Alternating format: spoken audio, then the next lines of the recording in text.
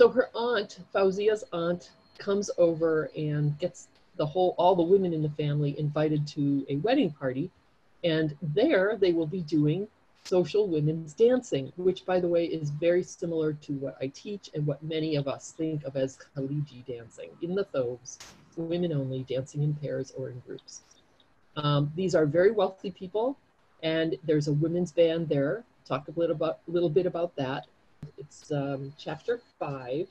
It's called A Mare, the Color of River Stones. So I want you to listen how this family that Fauzia is in are very cosmopolitan and very wealthy, and yet they mix with the traditional culture.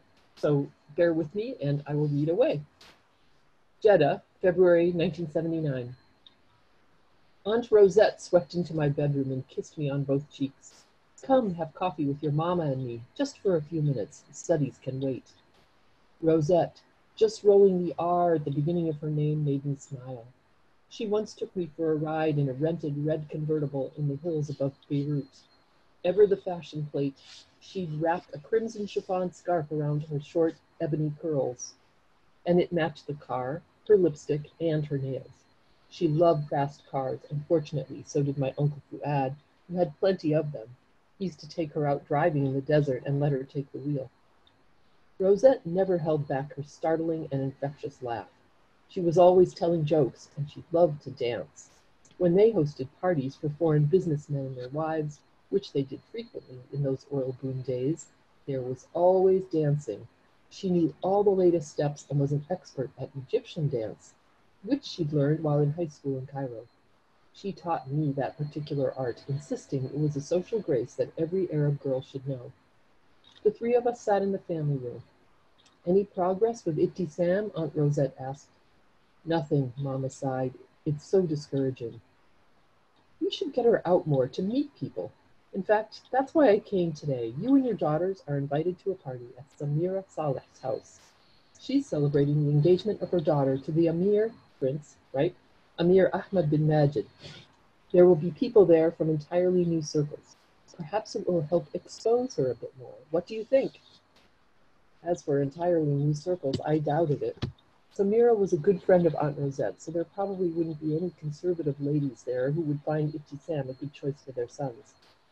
With marrying a prince, Samira's daughter was moving from her family's comfortable merchant class status into the royal family itself, even though this particular groom wasn't from a very powerful branch. An additional exposure for her? My sister always got lost in a crowd, and in these circles it would be worse. She never called attention to herself, never put on any makeup. Even at a ladies' party, she preferred to blend into the background.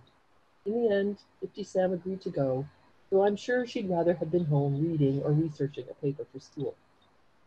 This was a formal occasion, so we bustled out of the house in long gowns of taffeta and silk, climbing into Uncle Fuad's new Rolls Royce. Like Baba, Uncle Fuad was a successful businessman, but he and Aunt Rosette tended to be more flamboyant with their wealth.